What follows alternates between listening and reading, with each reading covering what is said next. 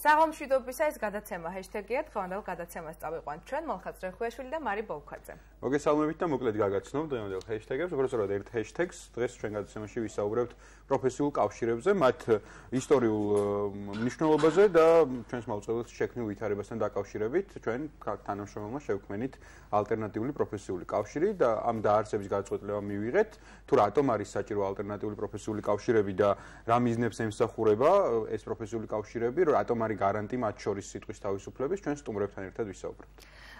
პროფესიული კავშირების პოლიტიკურ მნიშვნელობაზე კოტა ერისთავი ადამიანის უფლებების სწავლებისა და მონიტორინგის ცენტრის სოციალური პოლიტიკის პროგრამის დირექტორი და საკუთარი გამოცდილებისა და პროფკავშირის როლის შესახებ ვისაუბრებენ ნინო ზაუტაშვილი, რომელიც არის საზოგადოებრივი მაუწყებლის პირველი არხის ჟურნალისტი და ამავე არხის პროფკავშირის ხელმძღვანელი, ასევე რობერტ მარგიშვილი, მეტროს პროფკავშირის ერთობა 2013-ის წევრი. გადაცემაში ასევე იხილავთ ჩვენი შემოქმედებითი ჯგუფის მიერ მომზადებულ ვიდეოს პროფესიული კავშირების შესახებ. ნათია ქარჩელაძე და გიორგი ხომერიკი მუშაობდნენ ამ ვიდეოზე. აქვე შეგახსენებთ, რომ ტრანსლირებთ Facebook-საც და შეგიძლიათ მოგწეროთ თქვენი მოსაზრებები დღევანდელ ჰეშთეგებთან დაკავშირებით.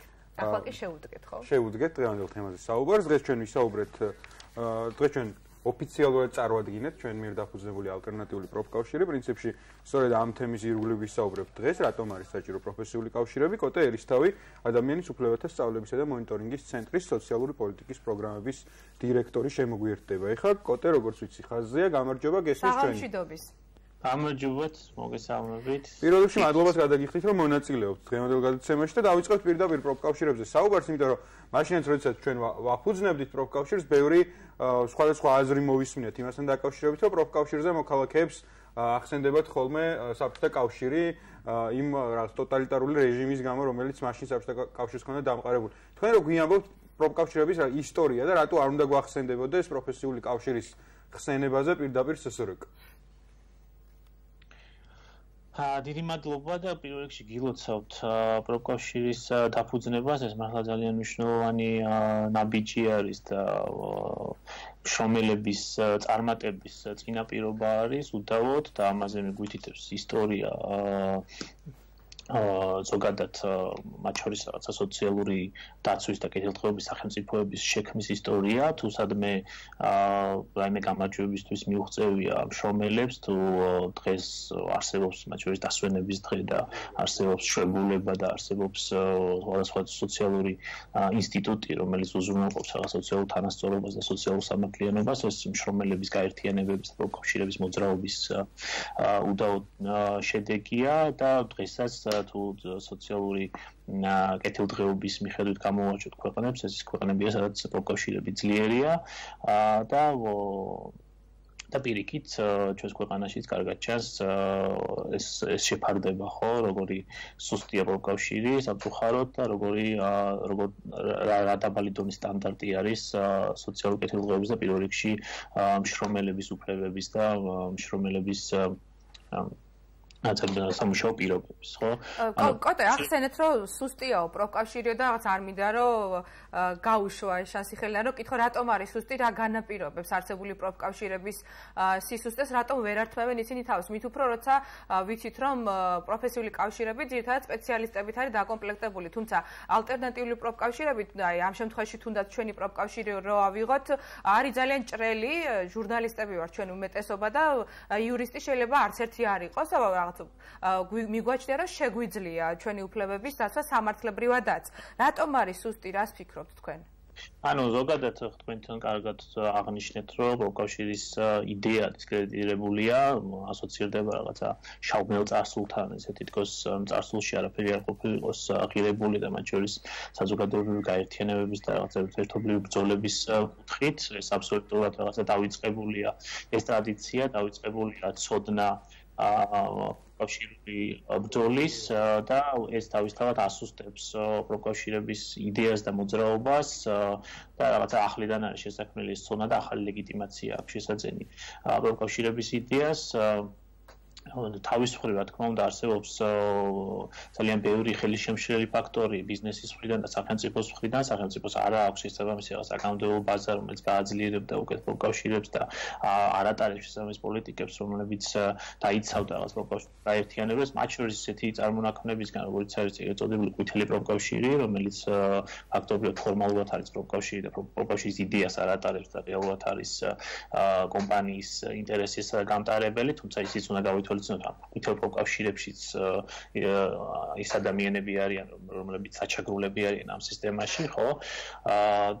მაგრამ აი ეს რაღაც დაპირისპირებები პროფკავშირებს შორის, რომელიც ხელოვნურად არის შექმნილი და გადაბირების ცდილობები ყვითელ პროფკავშირში, ან კომპანიასთან შეკრებულ პროფკავშირში მებრძოლი მშრომელების ყოველდღიური პრაქტიკაა და ამასთან დაპირისპირება უწევს იგივე მეტროს პროფკავშირს, რომელსაც დღეს გაესაუბრებით, ხო?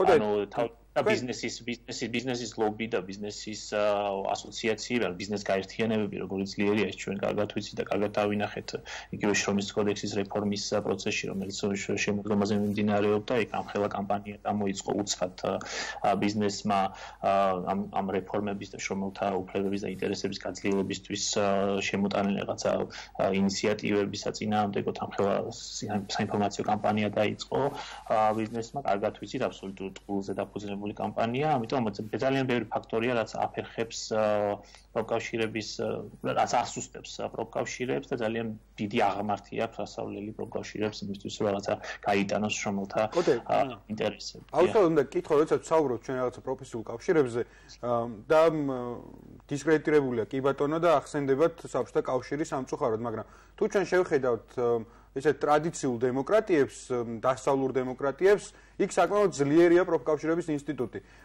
ხო არ არის რაღაცა პირდაპირი კავშირი დემოკრატიის განვითარების პროცესს და პროფესიულ კავშირებს შორის? რა როლს თამაშობს დემოკრატიზაციის პროცესში პროფესიული კავშირი? შეიძლება ასეც თქვათ ეს კითხვა. ძალიან კარგი კითხვა და ძალიან მნიშვნელოვანეს როლს თამაშობს. იმისთვის რომ გაჟღერდეს მშრომელების ინტერესი, იმ ადამიანების ინტერესი, რომლებიც ყოველდღიურად ჩართულები არიან ამ დოულათის შექმნაში რეალურად, რომლებიც დაჩაგრულები არიან ყოველდღიურ ურთიერთობაში დასაქმებულთან, რომელთა ხმა არ ისმის არც სამუშაო ადგილზე დემოკრატია არის კიდე ერთი მნიშვნელოვანი რამ, რაც არ არსებობს ამ ქვეყანაში და პროფკავშირი არის სწორედ სამუშაო ადგილს, მათ შორის სამუშაო ადგილს ამ დემოკრატიული პროცესების წამხალისებელი და პროფკავშირი არის ის გაერთიანება, რომელმაც უნდა უზრუნველყოს შრომელების და არა მარტო შრომელების ჩართულობა დემოკრატიულ პროცესებში.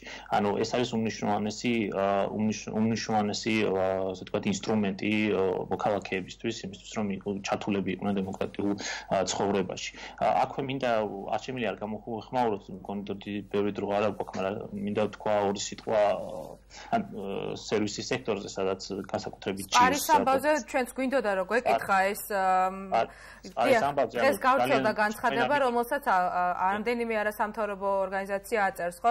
ანუ ეს ამ ნაწილში გვინდოდა განცხადების შესახებ გვეკითხა და აქვე გვეკითხა, რამდენად არის რეალური ბერკეტი პროფკავშირები ამ უფლებების დაცვის ან თუ სრულად დაცვის არა, რაღაცა ის შეჩერების, მაინც პრევენცია რამდენად არის პროფესიული კავშირების არსებობა. პრინციპში სანამ კოტე პასუხს დაიწყებს, ჩვენი აწუყვა შემდგარი პროფკავშირის სახელით მინდა სოლიდარობა გამოგიცხადოთ დასაქმებულთა უფლებების დაცვაში და მათ შორის სერვისების სფეროში დასაქმებული ადამიანების უფლებების დაცვაში, იმიტომ რომ ერთ-ერთი ყველაზე რთული ვითარება სწორედ ამ სფეროშია. ბოდიში რომ გაგაწყვეტინეთ, ახლა შეგიძლიათ გვიპასუხოთ. მადლობა და ზოგადად ეს სოლიდარობის საკითხი, ანუ პროფკავშირები არ არიან მარტონი ამ ბრძოლაში, აუცილებელი არ უნდა იყვნენ, აუცილებელია სხვადასხვა სექტორში, სხვადასხვა სფეროში დასაქმებული ადამიანების გაერთიანება, რაღაც სოლიდარობის ქსელის შექმნა, სადაც რომლითაც მოხერხდება რეალურად საერთო ინტერესების გატანა სოციალური სამართლიანობის, სოციალური თანასწორობის მიმართულებით საზღვრის ქვეყნის და სახელმწიფოს განვითარება და გაუმჯობესება. რაც შეხოთ, ანუ ძალიან მნიშვნელოვანია, რომ ბოლო დროს პროფკავშირული მოძრაობა, პროფკავშირული საქმიანობა გააქტიურებული არის, ამაზე მეტყველებს ახალი პროფკავშირები, რომლებიც იქმნება და რომლებიც ჩაერთვებიან თქვენ გადაცემაში მალე. თუმცა განსაკუთრებით ჭირს პროფკავშირის შექმნა, მაგალითად სერვისის სექტორში, სადაც ადამიანების მობილობა და საქმიანობის მობილობა გადინება ძალიან ხშირია, მათ შორის სწორედ იმიტომ, რომ ძალიან მძიმე შრომითი პირობები აქვთ ამ ადამიანებს, ასე რაღაცა ესეთი მოჯადოებული წრე არის, სადაც ძირითადად აქ რო ვისაუბროთ იგივე სპარის მაგალითზე სუპერმარკეტების ქსელებზე, აქ არის საქმიანობილი ძირითადად სტუდენტები, რომლებიც მუშაობენ მართლა მიზერულ ხელფასზე, რომლებსაც აქვთ უამრავი პრობლემა, მაგალითად ექსპლუატაციური უსამართლო გარემო აქვთ, ღირსების შემოხავი გარემო აქვთ შექმნილი, რაღაცა სამუშაო არარეგულირებული სამუშაო დრო იქნება ეს რაღაცა ლიმიტოზე განაკვეთური შრომა, ჭარიმების რაღაცა პრაქტიკა და ეს თვალთვალი ეს კარგად ვიცით ხო სხვა სუპერმარკეტში გამოვლინდა ეს რაღაცა მართლა უზნეო პრაქტიკები, რაღაცა მართლა ფეხზე უწევს დგომა ადამიანებს მრავალი საათის განმავლობაში და არავინ მომკითხავი და პატრონი არ არის რომ ეს რაღაცა უფლება და რაღაცა ამ ადამიანების უფლება იყოს დაცული და ამას ყველაფერს ემატება ის, რომ ამ ადამიანების ხარჯზე რეალურად ადამიანის სიცოცხლის ჯანმრთელობის, ფიზიკური უსაფრთხოების ხარჯზე ზოგავს ფულს სუპერმარკეტი და არ ხარჯავს და არ იხდის ფულს კერძო დაცვაში. ერთი კითხვაც უნდა დაგისვათ და რაღაცნაირად შევაჯამოთ. თქვენ საუბრისას ახსენეთ, რომ გააქტიურებთ ერთი წამი უბრალოდ რომ აიდან დაცვაში არ იხდის ფულს, იმიტომ რომ უშუალოდ თავად დასაქმებულს ეკვითება ხელფასიდან ის თანხა, რომელიც შეიძლება რაღაცა მითის დაკარგვის თუ მოპარვის შემთხვევაში ეს თანხა ეკვითება ამ ადამიანს ჯიბიდან. ხო, ანუ რაღაცა სერვისის სფეროში არსებული რეალობა ცნობილი არის საზოგადოებისთვის არაერთხელ ქონია შემთხვევა. პირობების გამო შეუძლებელი ხდება, ძალიან რთულია აი პროკავშირების შექმნა, მაგრამ აუცილებელია, რომ ჩვენ ვიმუშაოთ ამაზე, რომ სხვა პროკავშირებმა იმუშაონ ამაზე, რომ წაახალისონ სერვისის სექტორში პროკავშირული მოძრაობა, გაერთიანება და ეს იქნება წინაპირობა იმისა, რომ ეს ელემენტარული რაღაც ცივილური პირობები უზრუნველყოფილი იყოს ამ ადამიანებისთვის. დიახ, თუ დაასრულოთ კითხავთ, მაშინ ბოლო კითხვასაც შევაჯამოთ თან. თქვენ საუბრის დროს ახსენეთ, რომ გააქტიურებულია პროფკავშირებიო. მინდა გკითხოთ, ან თქვენი შეფასება მითხარით, რასთან რეალურად რა ხდება ის, რომ პროფკავშირები აქტიურდება, უნდა გაგვიხარდეს თუ პირიქით არის, ანუ კანონის აღსრულებასთან გვაქვს საქმე და რეალური მოცემულობა ქვეყანაში რაც არის, გვაიძულებს, რომ პროფესიული კავშირები გავააქტიუროთ, დავაფუძნოთ და ასე შემდეგ.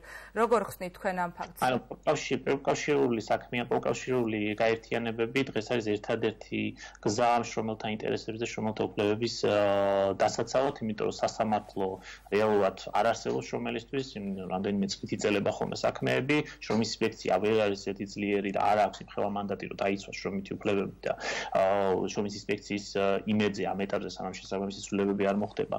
ვერ ვიქნებით, არ არსებობს რაღაცა მედიაციის გზები, შიდა მექანიზმები დავის მოგვარების, ანუ ერთადერთი გზა არის გაერთიანება, შრომელების, პროკავშირების შექმნა და პროკავშირების შორის ქსელების და სოლიდარული რაღაცა გაერთიანებების ფორმირება, იმისთვის რომ რაღაც საერთო ფრონტი გავაჩინოთ შრომელთა ინტერესების სხვის საბრძოლოდ. ეს არის ერთადერთი გზა შრომელთა ინტერესების და არა ანუ ზოგადად სახელმწიფოს როგორც რაღაცა სამართლიანი, სოციალურად თანასწორი და კეთილდღეობის სახელმწიფოს ფორმირებისთვის ერთადერთი გზა და არხი არის სწორედ პროკავშირული საქმიანობა და ამიტომ კიდევ ერთხელ მოგილოცავთ ამ ნაბიჯს და გისურვებთ წარმატებას და უსურვებ პროკავშირებს წარმატებას, რომელიც ხა ჩაგერთვებიან და დიდი მადლობა ყველას ამ პროფეს მოქალაქეებს, რომ სწორედ თქვენზე გადის ბრძოლის ფრონტი, ასე ვთქვათ და თქვენი საქმიანობა იქნება, უნდა იყოს, ვთქვათ, ის საქმიანობა, რომელიც წინ გაგვიძღვება უკეთესი ქვეყნისთვის და უკეთესი უკოსამართლეების. დიდი მადლობა, კოტე. პრინციპში დღევანდელ განცხადებაშიც აღნიშნეთ, როცა პროფკავშირი წარვადგინეთ, რომ ჩვენ გარდა იმისა, რომ ჟურნალისტები ვართ, უკვე პროფკავშირიც ვართ და ვიქნებით სოლიდარულები და მოკავშირეები ყველა ადამიანისთვის, ვინც თავისი უფლებებისთვის იბრძვის ქვეყანაში. მათ შორის თქვენი მოკავშირეებიცა ვართ, შეგიძლიათ ასეც ჩათვალოთ, კოტე ერისთავი. მადლობა, რომ მონაწილეობთ ჩვენს გადაცემაში. ადამიანის უფლებათა სწავლებისა და მონიტორინგის ცენტრის სოციალური პროგრამების დირექტორი კოტე ერისთავი გვესაუბრებოდა პროფკავშირების პოლიტიკურ მნიშვნელობასა და სხვა საკითხებზე. ვემშვიდობებით კოტეს, ჩვენ კი მაყურებელს უნდა ვაჩვენოთ ახლა ნათია ქარჩილოძე და გიორგი ხომერიკის მიერ მომზადებული ვიდეო, რომელიც ასახავს პროფკავშირების დაარსების განვითარების ისტორიას და საინფორმაციო ვიდეო. მოკლედ, ნახოთ ეს ვიდეო და შემდეგ უკვე მომდევნო სტუმართან ერთად დავბრუნდებით ეთერში. რა არის პროფკავშირი? პროფესიული კავშირი, პროფკავშირი, საერთო პროფესიის მქონე ადამიანთა ნებაყოფლობითი გაერთიანებაა, რომლის მიზანიც გაერთიანების წევრების შრომითი, სოციალურ-ეკონომიკური და სამართლებრივი უფლებებისა და ინტერესების დაცვაა. უფრო მარტივად რომ ვთქვათ, ის არსებობს იმისთვის, რომ დასაქმებულების ინტერესები, მათი უფლებები, ხელფასები და სამუშაო პირობები დამსაქმებლებთან მოლაპარაკებებისას დაიცვას. ბევრ ქვეყანაში პროფკავშირები სახელმწიფო სტრუქტურების გაგრძელებას წარმოადგენდა და პოლიტიკური ელიტის დაქვემდებარებაში იყო, რომელიც მას თავის ინსტრუმენტად იყენებდა. ამიტომ, მაგალითად, საქართველოს მსგავს ქვეყნებში, რომლებსაც ასეთ რეჟიმში ცხოვრების მრავალწლიანი გამოცდილება აქვთ, პროფკავშირის როლის მიმართ სკეპტიკური დამოკიდებულება არსებობს. შესაბამისად, ამ ორგანიზაციის რეალური გავლენა ქვეყნის სოციალურ ცხოვრებაზე სუსტია. როდის გაჩნდა პირველი პროფკავშირი? პროფკავშირები სამრეწველო რევოლუციის შედეგია და პირველი პროფკავშირებიც მე-18 საუკუნეში დიდ ბრიტანეთში გაჩნდა. 18 საათიანმა სამუშაო გრაფიკმა, დასვენების დღეების არარსებობამ, ქალთა და ბავშვთა იძულებითმა შრომამ, მძიმე სამუშაო პირობებმა და დაბალმა ანაზღაურებამ გაერთიანა ქარხნის მუშები და მათ საკუთარი უფლებების დასაცავად პროფესიული გაერთიანებები შექმნეს. ხელისუფლება მათ რეპრესიები დაუპირისპირდა. პროფკავშირების საქმიანობა აკრძალული იყო, როგორც დიდ ბრიტანეთში, ისე ევროპის სხვა ქვეყნებში. ის დიდ ბრიტანეთში ლეგალური გახდა 1872 წელს, გერმანიაში 1897 წელს, საფრანგეთში კი 1884 წელს. პირველი ინფორმაცია პროფკავშირების შესახებ ქართულ პრესაში სათაურით ხალხთა შორის მუშების საზოგადოება 1871 წლის 12 იანვარს გაზეთ დროებაში გამოქვეყნდა. თუ პროფკავშირის წევრი არ ვარ, ჩემს შრომით უფლებებს ვერ დავიცავ? დაიცავთ, ოღონდ ამ შემთხვევაში სასამართლოში და ინდივიდუალურად. თუ თქვენ არ ხართ თქვენს სამუშაო დარგში შექმნილი პროფესიული კავშირის წევრი, მაშინ წევრობის პრივილეგიით ვერ ისარგებლებთ. რაც იმას ნიშნავს, რომ პროფკავშირი ვერ დაგიცავთ თუ თქვენი დამსაქმებელი დამატებით სამუშაო საათებს არ აგინაზღაურებთ. სამუშაო ადგილზე უსაფრთხო გარემო არ გექნებათ, რის გამოც შესაძლოა თქვენს ჯანმრთელობას და სიცოცხლეს საფრთხე შეექმნას. თუ ფეხმძიმედ ხართ, დეკრეტს ითხოვთ და დამსაქმებელი უარს გეუბნებათ და ასე შემდეგ. პროფკავშირის შექმნა და მასში გაწევრიანება საქართველოს კონსტიტუციით გარანტირებული უფლებაა. პროფესიული კავშირი შეიძლება შეიქმნას ნებისმიერ საწარმოში, დაწესებულებაში, ორგანიზაციაში და სხვა სამუშაო ადგილზე. რა არის კოლექტიური ხელშეკრულება? კოლექტიური ხელშეკრულებისას დასაქმებულ მხარედ მოიაზრება ერთი ან ერთზე მეტი დასაქმებულთა გაერთიანება. კოლექტიური ხელშეკრულების დადებას წინ უსწრებს კოლექტიური მოლაპარაკებების პროცედურა, სადაც ჩართული არიან მხარეები, რომლებიც ნების თავისუფალი გამოვლენის გზით ცდილობენ შეთანხმდნენ ხელშეკრულების პირობებზე, მათ შორის შრომით კოდექსით დადგენილ მინიმალურ სტანდარტზე უმჯობესი გარანტიებით. კოლექტიური ხელშეკრულების არსი და უპირატესობა შრომითი ხელშეკრულების დადების ეტაპზე დასაქმებულთა სიმრავლის, მათი ჩართულობისა და მოლაპარაკების წარმოების შესაძლებლობაში გამოიხატება, რაც დასაქმებულებისათვის ხელსაყრელი შრომითი პირობების შემოტანის შესაძლებლობას იძლევა. კოლექტიური შრომითი ხელშეკრულების მიღწევის წინაპირობა კოლექტიური მოლაპარაკების წარმოება. რა შემოსავალი აქვს პროფკავშირებს და ვინ აფინანსებს? პროფკავშირების გაერთიანების დაფინანსების ოფიციალური წყარო მასში გაერთიანებული დარგობრივი პროფკავშირების საწევრო შენატანებია, ასევე ნებაყოფლობითი შემოწირულობები. ყველაზე ძლიერი პროფკავშირები რომელ ქვეყნებშია? სოფლიოში ყველაზე ძლიერი პროფკავშირები ჩინეთს, სამხრეთ აფრიკის რესპუბლიკას, საფრანგეთს, გერმანიასა და ტუნისს ჰყავს. რაც შეეხება პროფკავშირებში გაწევრიანებულ მოქალაქეთა პროცენტულ მაჩვენებელს ქვეყნების მიხედვით. ხუთეულში არიან ისლანდია, მოსახლეობის 91.8%, შვედეთი 67%, ბელგია 55.1%, იტალია 37.3% და ირლანდია 26.5%. დავბრუნდით პირდაპირ ეთერში და ნახეთ ვიდეო, რომელიც პროფკავშირების დაარსებას და გამოცდილებას ეხება სხვადასხვა ქვეყნებში და აქვე უნდა ითქვას, რომ ისეთ ქვეყნებში, რომლებსაც ჩვენ განვითარებულ ქვეყნებად მოვიაზრებთ და ვამბობთ, არსებობს ალტერნატიული პროფკავშირები, იქაც არის რაღაც პრობლემები, ესე მარტივად რომ ვთქვათ, მხოლოდ ჩვენთან არ არის. ნამდვილად, ჩვენ რო ლაპარაკობთ პროფესიულ კავშირზე, პირველი საკითხი ალბათ, პირველადი მნიშვნელობის საკითხი არის ის, რომ ალტერნატიული პროფკავშირი საშუალებას გაძლევს, რომ ამ არსებული სისტემისგან დამოუკიდებლად შენით შექმნა, ეს აკრძალული არ აქვს, არ ახარ ვალდებული რაღაც არსებულ პროფკავშირში გაწევრიანდე, არის კონკრეტული რაღაც იურიდიული და ბიუროკრატიული მექანიზმები, რომლებიც უნდა გადალახო და შემდგომ ხარ უკვე შემდგარი პროფკავშირი, რომელიც რაღაც ბენეფიტებს გაძლევს. ბუნებრივია ვისურვებდით, რომ ცოტა უფრო ძლიერი იყოს სამმართველოების კანონმდებლობა და ცოტა უფრო მეტი უფლება ჰქონდეს პროფკავშირს, მაგრამ რაც თავია რაღაცა ნაბიჯები ამ ხრივ გადაიდგა უკვე და იმედი მაქვს კიდე იქნება. ჩვენ გვახსოვს 2017 წელი იყო, თუ სწორად ვამბობ, საზოგადოებრივი მაუწყებლის პირველ არხზე შეიქმნა ალტერნატიული პროფკავშირი, უკვე გამოცდილი პროფკავშირი არის, ბევრწლიანი გამოცდილება აქვს. ხელმძღვანელი ამჯერად არის ნინო ზაუტაშვილი, რომელიც თავიდანვე იყო ჩართული ამ ამბავში, რა საჭიროების გამო დადგა ალტერნატიული პროფკავშირის დაარსება საზოგადოებრივი მაუწყებლის პირველ არხზე და როგორ მუშაობს და ასე შემდეგ ამ გამოცდილებაზე უნდა გვესაუბროს ქალბატონი ნინო, რომელიც არის ჩვენი გადაცემის სტუმარი და მე როგორც ვხედავ, ქალბატონი ნინო უკვე არის ხაზზე და ესმის ჩვენი ხმა. საღამომშვიდობის ქალბატონი ნინო. საღამომშვიდობის პირველ რიგში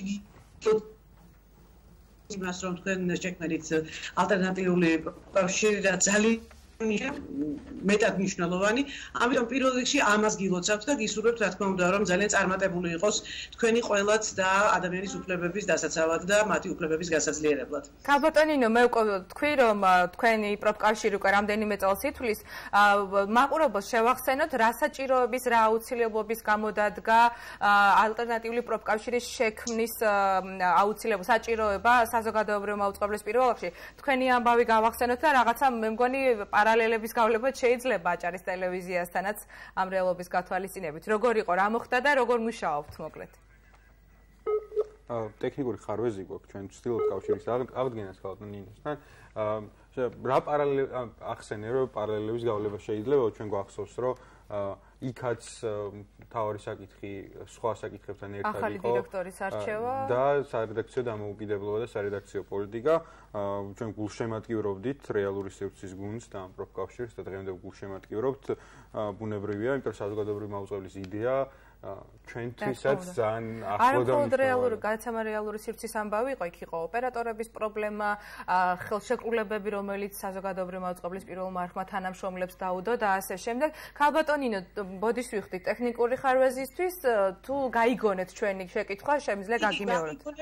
მოკლედ გიპასუხებთ, რადგან მე ვიცი რომ Skype ჩართვა შეიძლება ვერ იყოს თლად ხარისხიანი და თლად ისეთი კარგად მოსასმენი, თუმცა მე ვეცდები სწრაფად ჩამოვაყალიბო ჩემი აზრი.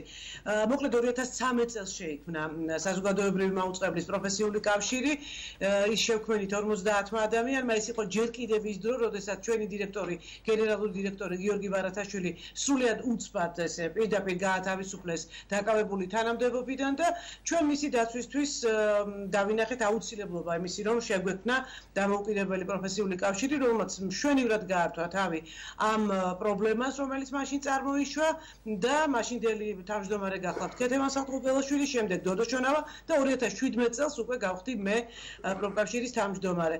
რა თქმა უნდა, ყოველთვის პროფესიული კავშირი აქტიურდება გაცილებით უფრო მეტად იმ მომენტში, როდესაც იქნება რაღაცა ესეთი კრიზისული პერიოდი ტელევიზიაში. ასეთი კრიზისული პერიოდი ტელევიზიებს ყოველთვის აქვს მით უმეტეს მნიშვნელოვანი ცვლილებების დროს და არასოდეს არ მოკლები არც მერე.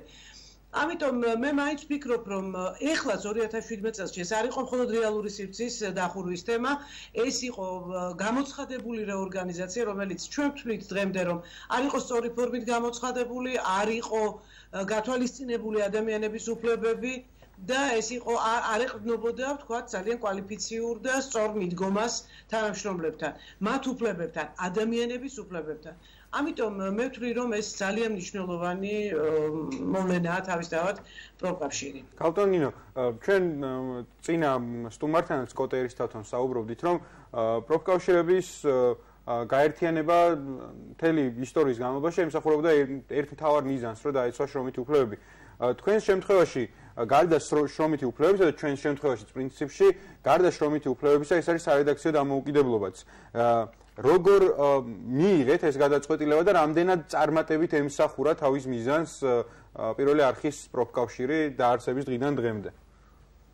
მე მინდა გითხრათ, რომ პროფკავშირი ამ შემთხვევაში უკვე რა თქმა უნდა საზოგადოებრივი მაუწყებლის საკეთილდღეოდ მინდა გითხრათ რომ სწორი გადაწყვეტილება მიიღო პროფკავშირმა, როდესაც სწორედ სარედაქციო პოლიტიკის ხელშეუხებლობას და მიუკერძოებლობას არხის გულისხმობდა ამ ადამიანების, იმ კონკრეტული ადამიანების უფლებების დაცვა, რომლებიც შეიძლებოდა აღმოჩენილიყვნენ საზოგადოებრივი მაუწყებლის გარეთ. ამიტომ, როდესაც ჩვენ შრომით უფლებებზე ვსაუბრობთ, აქ საზოგადოებრივ მაუწყებელთან დაკავშირებით თავისთავად ცხადია, ერთ-ერთი ყველაზე მნიშვნელოვანი არის ის, რომ ისი პრიორიტეტია ის იყოს საგანმანათლებლო შემეცნებითი მიმართულების და პირველ რიგში მასევალება ადამიანებს და საზოგადოებას გააცნოს თავიანთი უფლებების შესახებ, არა მხოლოდ შრომითი, ზოგადად ყველა იმ უფლების შესახებ, რაც ადამიანს გააჩნია დღიდან დაბადებისა დამთავრებული მისი ამ ქვეყნიდან წასვლით. ასე რომ ეს არის განსაკუთრებული ინსტიტუცია საზოგადოებრივი მაუწყებელი და საზოგადოებრივი მაუწყებლის პროფესიულ კავშირს ძალიან დიდი მისია აკისრია. მას შეუძლია სერიოზული ძურები გამოიწვიოს საზოგადოებაში, ძალიან კარგი კუთხით, ძალიან კარგი მიმართულებით, რასაც ზოგადად თქვი ადამიანის უფლება და თავისუფლება, რაც არის ის, რაც უნდა მოვიპოვოთ. ამას არავინ გვაჩვენებს. ქაბატონინე, ჩვენ 2017 წლის შემთხვევა გვახსოვს ძალიან კარგად, თქვენ თქვით, რომ მაშინ გახდით ამ პროფკავშირის ხელმძღვანელი. მალხაზმაც კითხავთ, თუმცა მე კიდევ ერთხელ გაგიმეორებთ, ანუ რა შედეგი დადო რეალურად ამ პროფკავშირის შექმნამ, რა პრეცედენტი შექმნა თქვენი პროფკავშირის კიდევ ერთხელ გააქტიურებამ?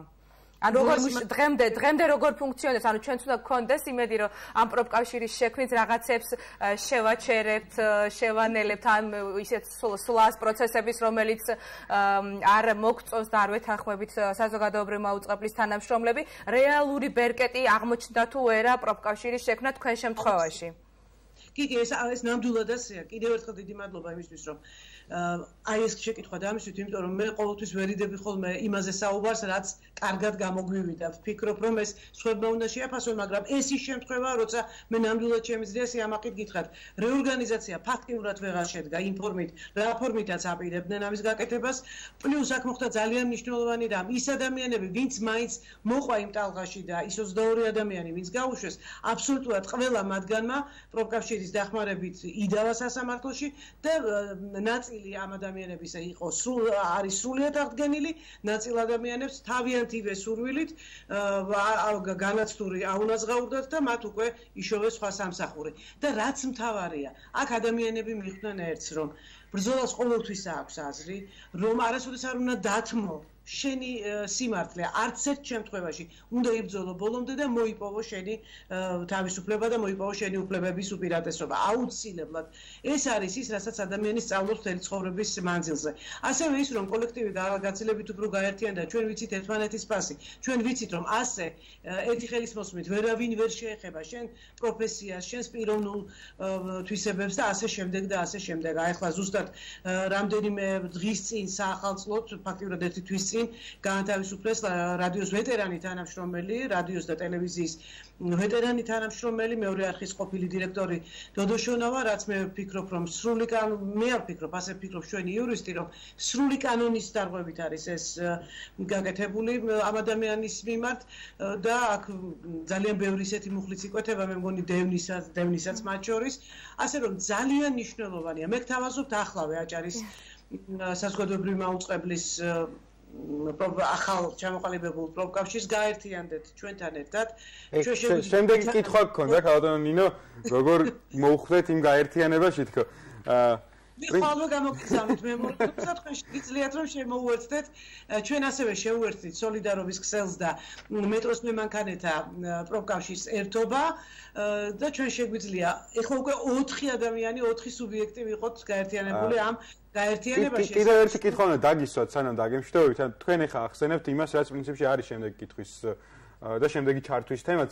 როდესაც პროფკავშირს ვაფუძნებდით, ჩვენ ფიქრობდით, რომ ერთ-ერთი მთავარი ადამიანის უფლებების და განსაკუთრებით შრომითი უფლებების დასაცავად არის, რომ დასაქმებულებმა გაიაზრონ, რომ ისინი მარტო არ არიან და მათ ყავთ გვერდით თავისნაირი ადამიანები.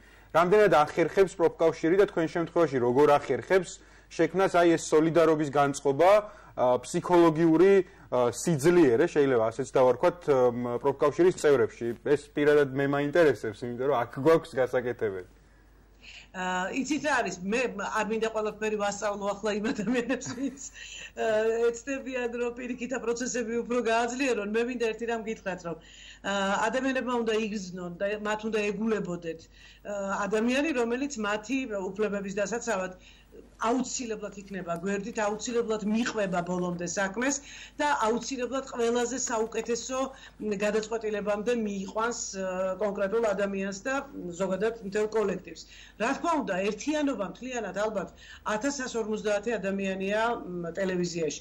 თავისთავად ცხადია, ჩვენ არა ვართ ასეთი მრავალრიცხოვანი წარმომადგენლობითი, პროფკავშირში, როგორიც ზოგადად საზოგადოებრივ მაუწყებელში, მაგრამ ერთი რამ ვიცი, რომ ყველა ის ადამიანი, რომელიც გაწევრიანებულია ჩვენთან, მან ზუსტად იცის, რომ ის უკან დგას ძალა და ეს ძალა არის ჩვენი ერთიანობა. და ამიტომ ყოველთვის იცოდეთ, რომ რაც მეტი ადამიანი მიხვდება, პირველ რიგში გაითავისებს, რას ნიშნავს ადამიანის უფლება. როგორ უნდა დავიცვათ ერთმანეთი, საკუთარი თავი. მეტი იქნება ესეთი გაერთიანება და მეტი იქნება ის ადამიანი, ვის იმედზე ჩვენ შეგვეძლება ყოფნა. ეს ძალიან მნიშვნელოვანია დამიჯერეთ. ძალიან დიდი მადლობა ქალბატონ ნინო, ჩვენ ვიცით რომ თქვენ ძალიან ჩქარობთ და აღარ დაგაყოვნებთ. ძალიან საინტერესო იყო თქვენი ჩართვა და თქვენი მოსაზრებების და გამოცდილების მოსმენა იმ ადამიანებისთვის, ვისაც ეხებოდა პირდაპირ და ირიბადაც. მადლობას გიხდით რომ იყავით ჩვენი გადაცემის სტუმარი. მაყურებელს შევახსენებ ნინო ზაუტაშვილი. Palde memorandums მოგაწვით აუცილებლად. დიდი მადლობა. ნინო ზაუტაშვილი, გადაცემა რეალური სივრცის ავტორი და ხელმძღვანელი და ასევე საზოგადოებრივი მაუწყებლის პირველი არხის პროფკავშირების ხელმძღვანელიც არის და ძალიან მნიშვნელოვანი იყო პროფესიული კავშირი, ალტერნატიული პროფესიული კავშირის ხელმძღვანელიც არის და ძალიან მნიშვნელოვანი იყო მისი გამოცდილების გაზიარება და ასევე იმ სიტუაციის გაცნობა და თქმა როგორ მუშაობს დაფუძნების მერე ალტერნატიული პროფკავშირი და რა რეაგირება ქონდა ამ შექმნას ამ ალტერნატიული პროფკავშირის რეალურად. და ხალხო ნინო დაპირდა აჭარის ტელევიზიის ალტერნატიულ პროფკავშირს მემორანდუმს იმის რომ აჭარის ტელევიზიის თანამშრომლებმა უკეთ შევძლოთ სხვებთან ერთად, რომლებიც იქნებიან სოლიდარულები ჩვენი ბრძოლის მიმართ, შევძლოთ ჩვენი უფლებების რეალიზება და ყოველთვის როდესაც ამ უფლებებზე ვსაუბრობთ, ხაზგასმით უნდა აღვნიშნოთ ხოლმე, რომ ეს არის რაღაცა უბრალოდ ისეთი უფლებები, რომელიც შეიძლება მხოლოდ ჩვენს კეთილდღეობას ეხებოდეს, არამედ მათ შორის პირველი და უპირველესი მიზანი არის საზოგადოებრივი მაუწყებლის იდეის დაცვა. ჩემთვის პირადად გასახარი იყო ის ამბავი, რომ ამ ალტერნატიული პროფკავშირის დაარსებას ჰქონდა ძალიან კარგი ეფექტი და პრინციპში რაღაცა ისეთი შემთხვევები არ დასახელებულა ქალბატონ ნინოს მიერ, რომელიც ეხება გდევნას ადამიანების ჩარევებს, უხებს ჩარევებს და ასე შემდეგ. არ ვიცი, ამ ადამიანების გაერთიანების სიძლიერე შვება იმ ყველაფერს, რომ ანგარიში გაუწიოს ხელმძღვანელობამ თანამშრომლებს თუ როგორ ხდება, არ ვიცი, მაგრამ ფაქტი რაც გვაქვს, მოცემულობა ეს არის ძალიან კარგი. მოკლედ, მომდევნო სტუმარი უნდა გყავდეს. მომდევნო სტუმარი ჩვენ იქნება რობერტ მარგიშვილი, მეტროს პროფესიული კავშირების ერთობა 2013 წევრი. მოგეხსენებათ ჩვენს მაყურებელსაც ახსოვს ალბათ მეტროს მემანქანეების გაფიცვა, როდესაც მეტროს თანამშრომლები ითხოვდნენ ღირსეულ შრომით პირობებს და ღირსეულ ანაზღაურებას, სწორედ ეს ორგანიზაცია, ეს პროფესიული კავშირი იყო ამ ყველაფრის მედროშე, შეიძლება ითქვას ამ ბრძოლის და იბრძოდა მაშინ მეტროში დასაქმებული ადამიანების უფლებებისთვის და კეთილდღეობისთვის. რაღაც ტექნიკური ხარვეზე ჩვენ ველოდებით, როდის იქნება კავშირზე ბატონი რობერტი და ვისაუბრებთ მასთან ამ საკითხზე. გარდა ამისა, კიდე ერთი რაც პირველი არხი განსაკუთრებულად ისეთი ახლო მაგალითია ჩვენს კონკრეტულ შემთხვევასთან დაკავშირებით არის ის, რომ ისინი ჟურნალისტები არიან და ისინიც გარდა შრომითი უფლებებისა იბრძოდნენ იმ ღირებულებისთვის, რასაც საზოგადოებრივი მაუწყებელი ჰქვია. უბრალოდ ჟურნალისტები კი არ არიან, თან საზოგადოებრივი მაუწყებლის ჟურნალისტები არიან და ორმაგად საყურადღებოა ის გამოცდილება, რაც ამ ხრივ პირველი არხის ალტერნატიულ პროფესიულ კავშირს ჰქონდა უფლებების ბრძოლაში. ბატონი რობერტი, ჩვენ როგორც ხედავთ უკვე ხაზი არის თუ ესმის ჩვენი ხმა პროდიუსერს ვთხოვ რომ გითხრას. საღამოშიდობის ბატონ რობერტ, გესმით ჩვენი ხმა? გამარჯობათ, მოგესალმებით. მადლობა რომ მოახერხეთ გადაცემაში სტუმრობა. ჩვენ ცოტა ინფორმაცია მივაწოდეთ უკვე მაყურებელს თქვენი პროფკავშირების შესახებ, თუმცა გითხარით თქვენი პროფკავშირის დაფუძნების ისტორიაზე ცოტა რამ, როდის და რა საჭიროების გამოსექმენით თქვენს ეს გაერთიანება.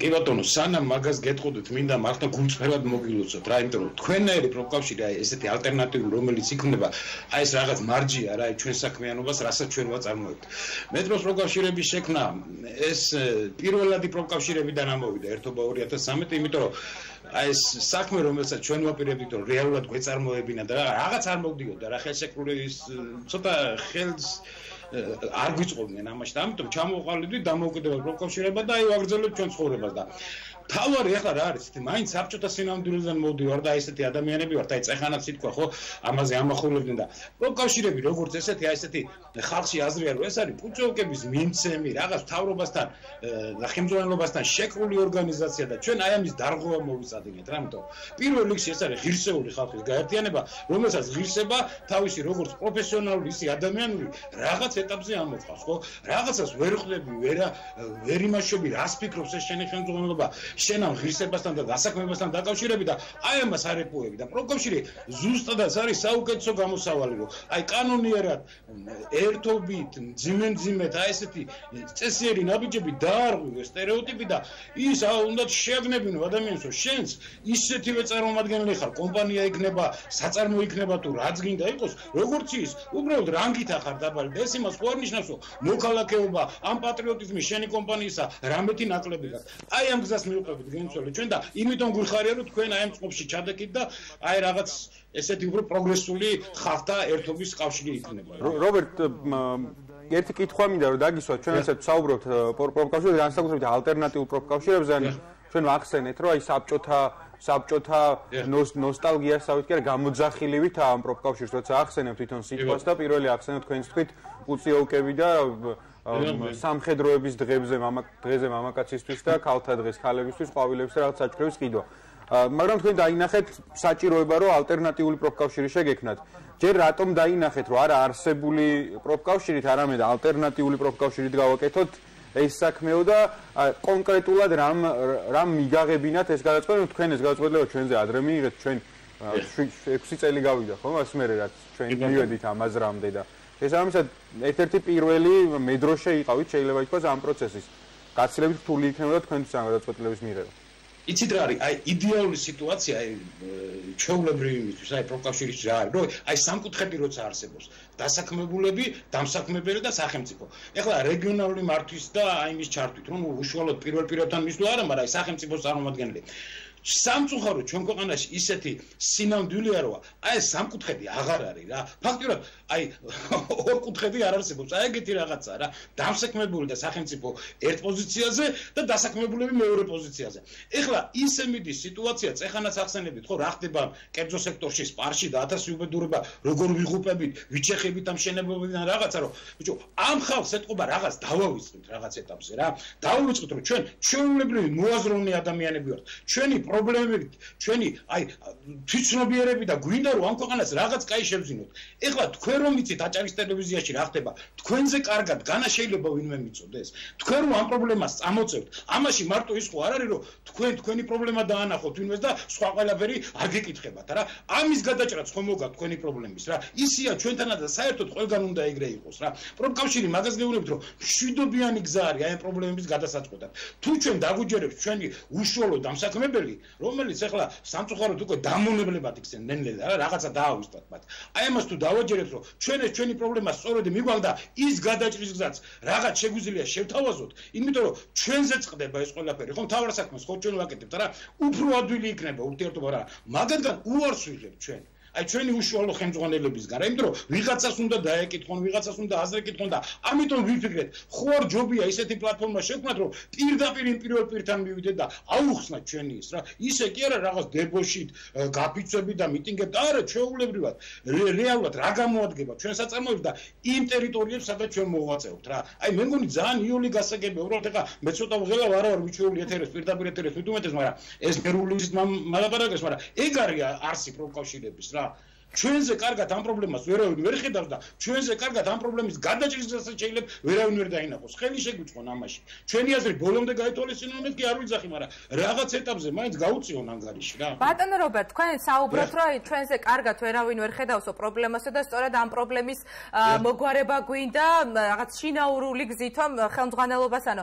ან უშვებთ თუ არა რაღაც ისეთ სიტუაციას, რომ საკუთარ თავს რადგან თქვენ თვითონ იცავთ პროფკავშირების საშუალებით, ხომ?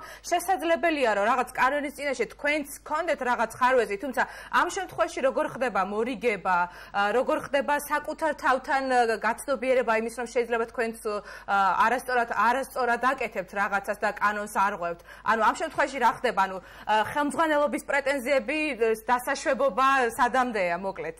ალბათ შემოკარგო, ეხლა მისმენთ მე იმას კი არ ვიზახი, რომ პროფკავშირები ყოველთვის აი ხმლის წვერზე უნდა ვიყოთ. არა, ჩვენ ხო ყავს ის ხალხი, ვისაც იურიდიული განათლება აქვს, ჩვენზე მეტი ეკონომიური განათლება აქვს, ჩვენზე მეტი და იმათთან კონსულტაციების ანუ პროფკავშირებში ყოფნა არ ნიშნავს, რომ კანონთან მართლები არ ვიყოთ ჩვენც, ხო? ანუ კანონთან არა ყოველთვის მართლები უნდა ვიყოთ, რა ჩვენ მაგას ვიზახით, რომ კანონიერება უნდა იყოს ყველაფერში გენცვლი. ეხლა სულ გაწერილია პუნქტებში, როგორი შრომის უფლებები გვაქვს ჩვენ, რამდენ საათიანი სამუშაო დღეები უნდა კონდეს, როგორი დაცულობა უნდა კონდეს, მაგრამ განასრულდება ეს კანონი? განასრულდება ჩემო კარგო და ეხლა ჩვენი პირველი ის რო წამოწეთ, რომ მინიმალური ხელფასი არ უნდა იყოს ის, რაც შემარცხვენელია დღევანდელ დღეს, ხო? აი ამის თქმა, ხო? არ უნდა ჭირდებოდეს პროფკავშირის წარმომადგენლებს. ესეც ყველამ უნდა იცოდეს, ხო? იცით რამდენია მინიმალური ხელფასი? დაგამწუხრებ და 20 ლარია, რომელიც წერია. შევარნაძის დროინდელი ის არის რა, მაგას გეუბნებით რა. და დღეს ეხლა ჩვენ რო ამაზე ვლაპარაკობთ, ვიღაცას უნდა რომ გაგვაჩუმოს და გვერდზე გავწიოს რა. აი ხო დამამცირებელია ეს ციფრი, მინიმალური ხელფასი 20 ლარი თვეში არა. დიახ, შევარდნაძის დროინდელი ბრძანება, კი ბატონო, და იმის არავინ აღარ განიხილა ეხლა და ჩვენ რო ავიღეთ ჩვენ თავზე ამის უფლება რომ ამაზე ვიღაცა შევახსენოთ, ეს ცუდი ტონი ხო არ არის? არა, ნამდვილად, ერთი კითხვა მინდა კიდე დაგისვათ, იმიტომ რომ ჩვენ მუდმივად გვიწევს რაღაცა სკეპტიციზმის და რაღაც ნიჰილიზმის გარემოში ცხოვრება გვიწევს, როცა ადამიანებმა თითქოს ხელი ჩაიქნიეს ბრძოლაზე და ჩვენ მიგვაჩნია რომ მათ შორის პროფკავშირების მიზანიც უნდა იყოს რომ ეს ადამიანები გამოვაფხიზლოთ და რწმენა დაუბრუნოთ რომ ბრძოლას აქვს აზრი მიუხედავად იმისა ახლა თავს როგორ გრძნობ. აი თქვენი მაგალითი მინდა რომ მოგვიყვეთ როგორც მაგალითი რამდენად მოახერხეთ ამ პროფკავშირით თქვენი უფლებების თუ სრულად არა, ნუ ეხლა ბუნებრივია ყველა მოთხოვნას არასდროს არავინ არ დაგვიკმაყოფილებს, მაგრამ რაღაცა ნაწილის აღდგენა და რაღაც ნაწილის რეალიზება რამდენად მოახერხა პროფესიულმა კავშირმა. აი გეტყვი, მაშინ აი ყველაზე იმას გეტყვი რა, მძაფს რაც არის ჩვენში. ესე იგი ჩვენ მეტრო რო დავკეტეთ 3 დღე იყო თბილისში 2018 წლის ზაფხულზე გადაგიყვანეთ უცებ რა. აი ჩვენ კარგად ვიცოდით რა, რომ ამათ ჩვენი ოჯახის, აი უშუალოდ ჩვენი ოჯახის წევრებს უკეთავდით მეტროს. იმ სიმტყის ხალხს, ვინც მეტროთი სარგებლობს, ხო? წარმოიდგინეთ და როგორ უნდა მოხდრილიყავით იმ ხალხის თვალში, რომ აი გვეთქვა, რომ ეს ჩვენი პრობლემაა და გულამდე ახლოს მიგიტანეთ. აი იმდენი მოახერხეთ ამ ლაპარაკებით, საუბრებით და იცით რა არის, აი შავი პიარის პიარია, ხო? როგორ ჩვენ გვაპიარებდნენ, რომ ჩვენ ახლა მეტროს ღირებულების გაზდას მოვითხოვდით, ეგრე არ იყო და მაგაზე სულ ყოველთვის ვიზახდით. მართალია იმ ხელა ტრიბუნა ჩვენ არ გქონია, რომ გამოსულიყავით და საქვეყნოდ გვეთქვა, მაგრამ ხალხისგან მივიღეთ ეს ის რა. რახან ჩვენ პრობლემას წყვიტავთ, ეს იმას ირნიშნავს, რომ ამ პრობლემაში ვიმარხევით რა. სხვა პრობლემაც გვაინტერესებს და ზუსტად ეგ არის, რომ ღირსეული კაცი ღირსეულ ნაბიჯებს დგავს. შეიძლება იმ ბრძოლიდან ჩვენ მეტად გამარჯვებული თუ ნაკლებად მაგაზე სხვა ლაპარაკოს მე ვერ გეტყვით, მაგრამ სწორი ნაბიჯები რატო გადავდგით? იცით რომ დღეს აი პროფკავშირების ალტერნატიული პროფკავშირების ახალი გაერთიანება შევქმნით. იმიტომ რომ აი ესეთი გვერდში დგომა, სოლიდარობა, რაც გინდა მაგარი იყავ ერთი კაცი, თუ გვერდში არავინ არ აყავს, ისე უბრალოდ ვერ მოიხოდები რა. მოდი შემსწრე.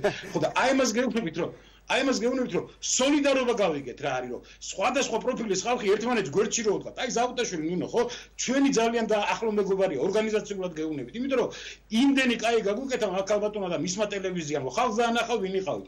იგივე IMC გამოდიოდა კოტე ერისთავით ძალიან კაი და კაი ურთიერთობა გვაქვს ამ ხალხთან, სოციმუშაკებთან და საერთოდ თქვენთანაც მზათა ვარ თუ დაგიდგეთ გვერდში თქვენ პრობლემებში და ჩვენი პრობლემებს გაგაზიარებინოთ და საერთო ამოსავალი ის იქნება რომ ამ ქვეყნის პრობლემებს ჩავწვდეთ. რაც ნებისმიერი შრომელი ადამიანი ის პრობლემაა, იმიტომ რომ არ შეიძლება ადამიანი ვერც განვითარებაზე ილაპარაკებს, ვერც იმას, თუ შრომის პოლიტიკა პირველი პოლიტიკა არ იყო ქვეყანაში, თუ ხალხს არ ექნა შრომა დაფასებული, შრომა უსაფრთხო და შრომა ღირსეული, ის ქვეყანა არ განვითარდება, ჩემო კარგო რა. ეს არის ჩვენი აზრი და ამას მიყვები და არ მგონია ვინმე ამას შეგვეწინააღმდეგოს, ხო? შრომელები მოხდელობაში თორე ვისაც ცუდი უნდა ჩვენი რა თქმა უნდა წინააღმდეგია. ბატონ რობერტ, პრინციპში დამთავრდა ჩვენი საეთერო, რომ მადლობა უნდა გადაგიხადოთ, რომ მონაწილეობდით ჩვენს გადაცემაში. ჩვენ ქალბატონ ნინომაც გითხრა, რომ მემორანდუმს გამოგვიგზავნის ამ გაერთიანების, რომელზეც თქვენ საუბრობდით. ჩვენი გადაცემა და ჩვენი პროფესიული კავშირი იგულეთ, მოკლედ მოკავშირეებად შრომითი უფლებების ბრძოლაში. ხო, როგორც ვიყავით ადრე, ამის მერეც ვიქნებით გაორმაგებული ძალებით. რობერტ მარგიშვილი მეტროს პროფესიული კავშირების ერთობა 2013-ის წარმომადგენელი იყო ჩვენი სტუმარი გადაცემაში. თუმცა პროფკავშირებამდეც ვაშიქებდით პრობლემებს. ეგეც უნდა ვთქვა. გაორმაგებული ძალებით შევდივართ შრომითი უფლებების დასაცავ ველზე. მადლობა ბატონ რობერტს ვემშვიდობებით. და მაყურებელსაც ვემშვიდობებით, ხო, პრინციპში. ეს იყო დღეს ბოლო ჰეშთეგით, ბოლო სტუმარი.